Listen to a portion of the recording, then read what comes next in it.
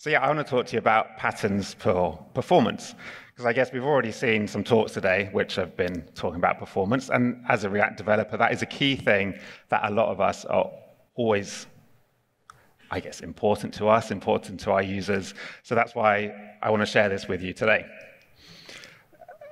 As I do work for AG-Grid, there's going to be some grids featured in this talk. So can you see which of these grids is better? We've got the top one where you're resizing and it's, jumping along, or you've got the bottom one where you've got this smooth resizing. So I think it's obvious which ones our users would want to use and which you would want to work with. And so this is something we're going to dive into and say how we solved this issue. So as you already know, I work at AG-Grid, and our mission is to create the best JavaScript or React data table in the world. So, we've got a free version, we've got enterprise versions, so do come and find out more about this, because we think it's a brilliant product and it's getting better, and we are really heavily investing in our React component. So we hope you can try it out. But that's enough about AG-Grid. You want to know about performance. So to I guess, give us a story for this talk, we want to have this reconstruction where a user has started using AG-Grid, very old version, which doesn't have this issue anymore. And they said, when I use this custom component, the grid does this really slow resizing. So we think, oh, OK. But they also say, well, it's when they're using a custom cell renderer. So just to give you, I guess, the background you need, custom cell renderers are a way for you as a React developer to give our grid a functional component or a class component and say, render this within every cell. So here we've got a weather table where instead of numbers, you've got pictograms based on how many days of sunshine. And that would be your own React component. So in the use case we've got, they're displaying a total. So they might have a renderer like this, where in the body of their renderer, they've got some really complex logic, which is really slow, and then they're just returning a value. I mean, this isn't going to be slow, but just go with me, and hopefully it will demonstrate what we're trying to show here. And then to use this cell renderer, they pass it to the grid in this way. They'll define it on their column saying, well, actually render this with my renderer, and pass it to the AG-Grid component. So we'll come back to this stage, and we think, OK, how are we going to resolve this issue? Because we haven't noticed it yet. If we want to diagnose why it's slow, we need to just take a step back and think, well, in the normal case, when it works fast, how does the grid behave in that situation?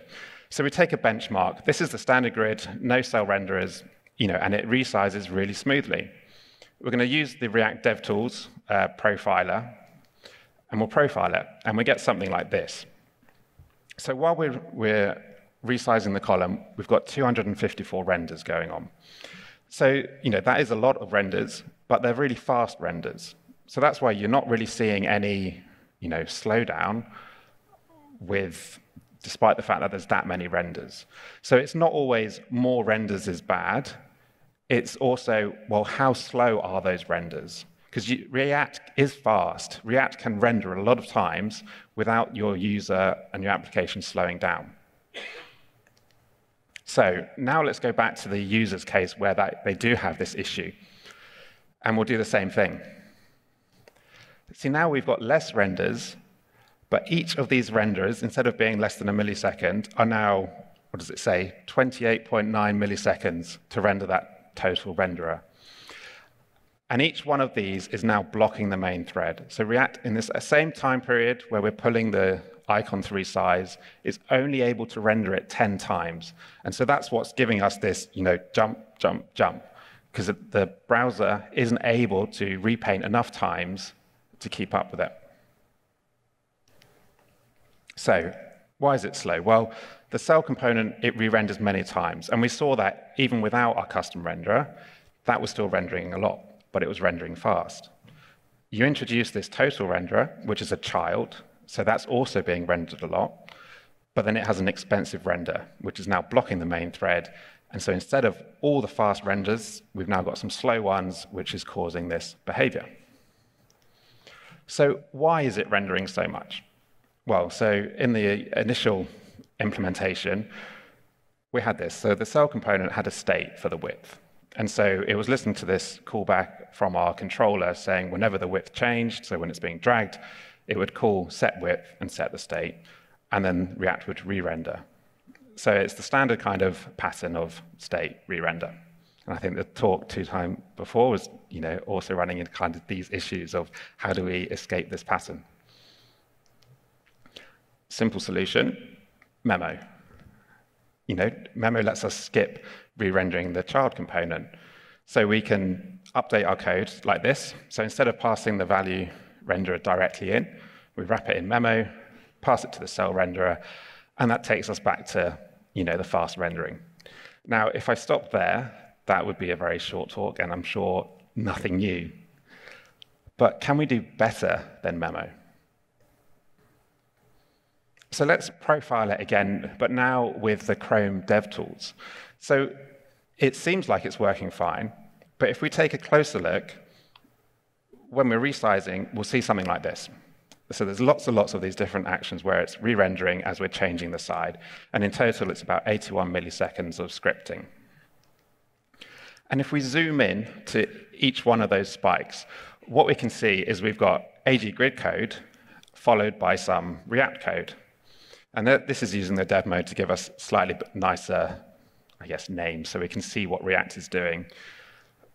But what you can see is we've got AG grid doing something, it's painting, and then we've got React doing something. So this is AG grid says this is what the width should be, and then we tell React, and then React takes that, re-renders, and does all this extra work. So memo is still going to be running comparison code, and the cell comp is still rendering. So even though we've stopped the child component re-rendering, which was the blocker, we're still actually doing potentially more work than we need to do. What if we don't re-render at all? And this is where it takes sometimes to look at our application code and think, well, what is actually changing here? Because if we look at this line of code, the only thing that the width is changing is the style property. So we're not actually making any structural changes to the DOM.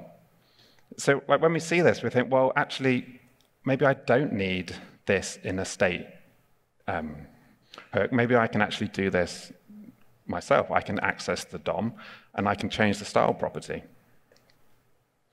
So how do we get the reference to the div? Well, you can use a ref, and you can set it on the ref, and we know that that's going to give us a reference to that DOM element, which we are then able to interact with. So then within our callback, we can use this effect to set up it on a init, and we directly change the DOM style. So we get the cell ref, get the current one, and then for that style property, we're now changing the width.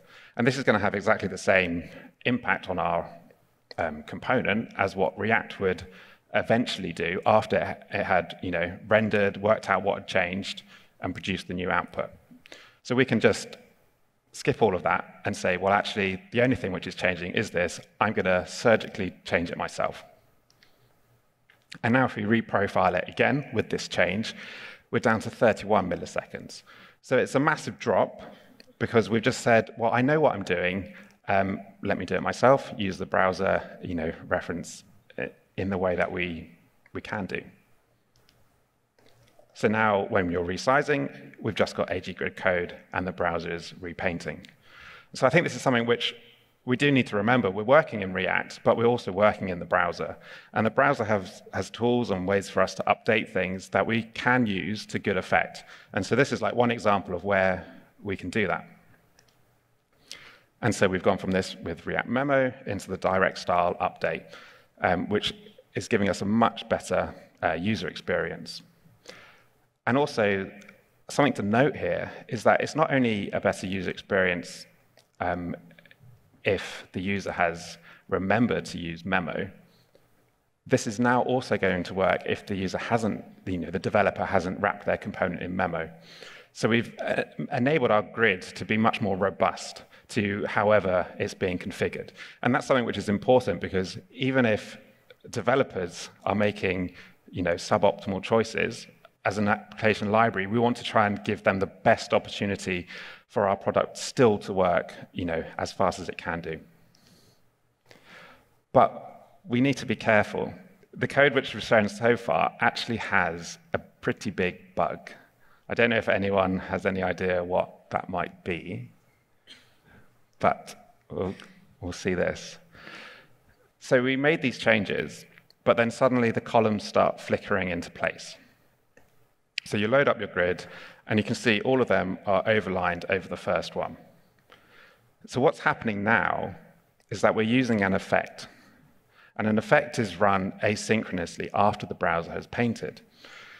So what we've got here is React is rendering all our columns, painting them to the browser, and then it's running the effect, which is then coming in and changing the style directly, which is why we got columns all in one place, and then suddenly they jump. So we don't want this, because this is even worse. So how can we set this initial width then? Because you can't just put it in a state and then have your direct style manipulation, because the next time it renders, whatever was in the state value is going to override what you've done. So you're going to have to work out, well, which one should I be reading and what's the source of truth? But we've got these two alternative approaches. So the first is use layout effect, and then a use ref as a callback. So I love this. When I took this snapshot from the docs, it was like, oh, OK. So there's this pitfall. Use layout effect can hurt performance. But we're actually using it to improve the performance of our application. So you've got to kind of dig into, well, why could this hurt performance? But why in this use case is it actually helping us to have a better performance in our app? And so the key difference here is that use layout effect, it's like use effect, but it fires before the browser repaints the screen, and it's synchronous. So any code you put in a use layout effect is going to block the browser painting. So this is why it can be a pitfall. So if you do have some expensive code put in there, it's going to delay the time that the browser gets to repaint. Don't know if I'm making that sense. Which is why most of the time it says use an effect, because the side effects, they might be heavy, and so you want the browser to paint, and then you run those. You don't want to have to block that painting. But so we make this simple change. We swap use effect for use layout effect. We don't have to change anything else, and now this code is running synchronously. So the width is applied before the column is rendered, so we don't get this jump. So this fixes it. So that's a viable solution for it. But there's some potential downsides, and that's the use layout effect. It's going to be run no matter whether this cell is mounted in the DOM or not. So it could be conditionally rendered, but the logic in this use layout effect, because it's dependent on the component itself. If I go back, you see it's got this, the empty dependency array. So whenever this component is first rendered, this code is going to run. So if there is something in there, that's slightly expensive, it's going to be run every single time. And also it runs twice in strict mode, which can then mean you have to take other actions. And there's a good blog post here from Dominic about avoiding effects with callback refs. And so this is then a pattern which I think is an even better approach to solving this problem. So we're all probably very used to having use ref in our code, where you define the ref, and then you pass it to the div element, and then you know that that ref is going to be defined. But if we inspect the type of that closely, there's also a callback. So we can actually give this a function. So we define a ref as usual, because we still want to be able to reference our div element for the cell. But then we define a callback. So we're going to say set ref. And this callback will receive a reference to the div or null. And you pass that callback to the ref. And the nice thing about this is that this callback is only going to get run when this specific div element is mounted. So if things are conditionally rendered, the code that you set up in your callback for this reference is only going to run when the div is actually mounted. And then you can get null, because React will call this again when that element is unmounted. Now, it's crucial that you wrap this in a use callback, because if you don't, then on every render, this React will recall it with a new ref. So the callback there is essential. So then if we come back and update our code for our cell reference, it will look something like this. We define our reference, and we set up this callback. And now within this callback, we do the same code where we listen to our cell controller for the width changes and apply the style directly. And this now runs synchronously to start with, and then also enables us to update the width dynamically or directly without causing any renders. So I think I ran through these. You call it ref with the elements be mounted. It's going to be called again when it's unmounted. Runs synchronously, which is key for us, and it only runs once, so you can avoid some of the strict mode logic if you need to. So the final result is, no matter what the user passes in or the developer passes in, we are now guarded against slow renders, because we don't need to re-render when we're just changing the width of this column. So we've got 2 renders here instead of 254, which I think is a pretty big win. But some takeaways as I finish here. So React is fast. You don't have to prematurely optimize everything. So do wait until you have a performance issue before you start adding this complexity into your app. As you saw, Memo is likely good enough, but with AGGrid, we wanted to push it to the limit. We wanted to ensure that, no matter how much data users put into our grid, we wanted to make sure the grid still performed. Because after all, that's why people are choosing to use AGGrid. So we need to make it as fast as we could. And taking direct control, it can lead to these performance gains. But make sure you use the right tool, as we looked at the different approaches to use the reference so that you don't end up introducing new bugs into your code. Thank you very much for listening. I hope that's helpful.